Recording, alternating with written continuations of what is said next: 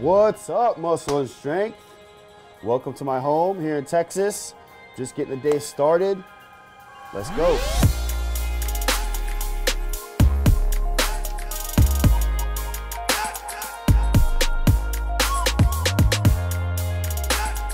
Usually first thing in the morning is when I'm testing my blood sugar. Literally, this is every day of my life.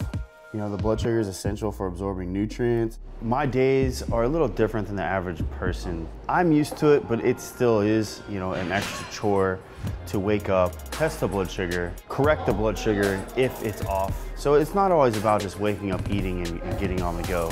You know, I'll be a little sluggish. I'll have a little bit less energy in the morning, being a type 1 diabetic. And then now it's time to take these dogs for a little walk.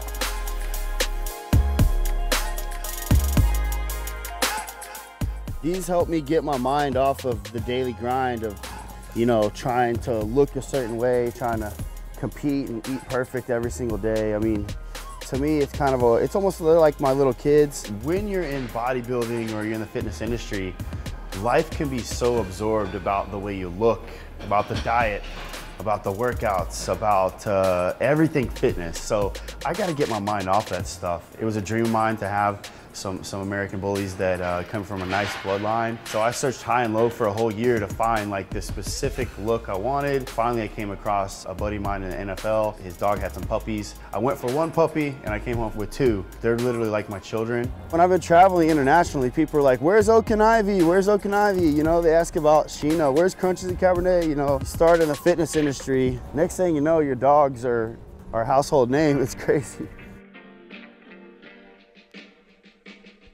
I do train over 150 people worldwide. Maybe 60 of those people are type 1 diabetics. And so I keep it organized to a minimum. I only train and add on 15 new clients a week. Sometimes I'll be here 45 minutes getting stuff done.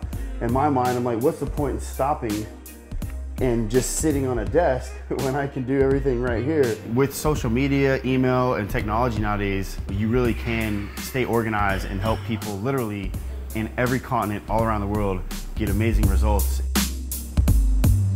I would like to do the build your own omelet. If I could do egg whites, and if they could add 2 extra egg whites to the omelet, freshly pulled chicken, onions, spinach, button mushrooms, bacon, and then I'm gonna do the French toast. Let me try the banana bread French toast. And then also, just a couple more, if I could have 2 poached eggs on the side. Yeah, I love food. I love my sweets. I love the way different foods taste from all cultures and spices. I think in a balance in this industry, you'll last a lot longer. If you're the guy that's on stage that can enjoy your prep and you're literally not even struggling to stay on diet, I think you're gonna look better on stage.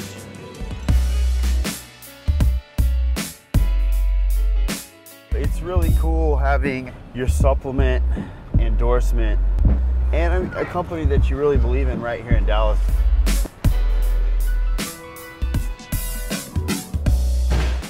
ProSups is more than a brand.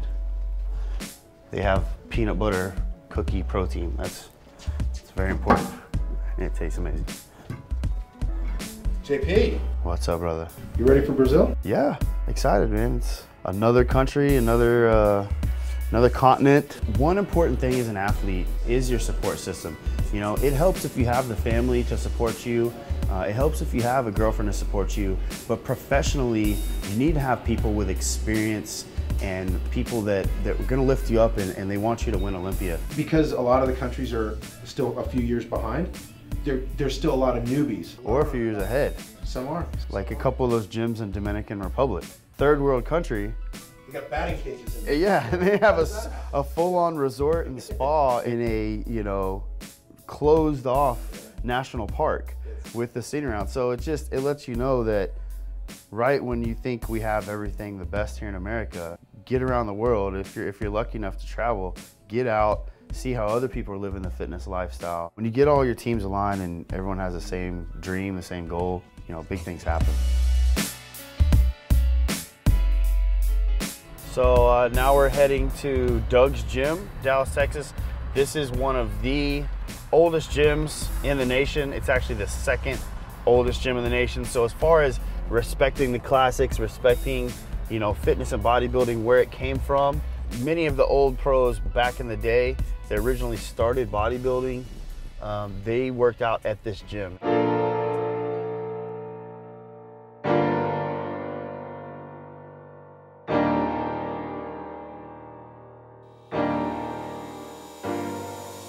Man, you're looking great. I haven't seen you in about, what, 4 months? Yeah. You're bigger than ever. I wanted to bring you guys to Doug's gym here because this is where classic bodybuilding started. There wasn't hype, there wasn't money involved, there wasn't endorsements, there wasn't all this fame that can come in that people chase so much. It was about sculpting your body because that was your art. Well, you know, I opened this gym up in 1962. As far as I know, this is probably the oldest gym in operation with one owner all that time. When I come to a gym like this, it reminds me of where things started. Just grabbing the old steel, doing these old traditional movements.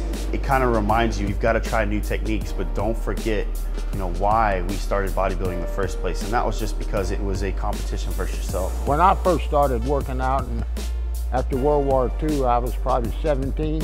John Grimmick was the big physique star. He had a magazine called Strength and Health. That was the Bible of working out. Everybody read that magazine. John Grimmick was on the cover all the time. He's the one that inspired most people.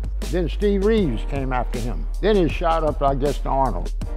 Then he became the next superstar. You want a physique that the public can look at that and kind of identify with it. But when you see a man 5'8", just weighs 300 pounds, my God, or close to it, you can't identify with that. Who's gonna look like that? I think right now the most important thing is literally just to enjoy what's going on one step at a time. But the most important thing to me is to show you guys that, you know, anything is attainable with that fitness passion. And this is all just stemmed from my dedication to diet, nutrition, and the gym. And you know, I'm living my dream right now.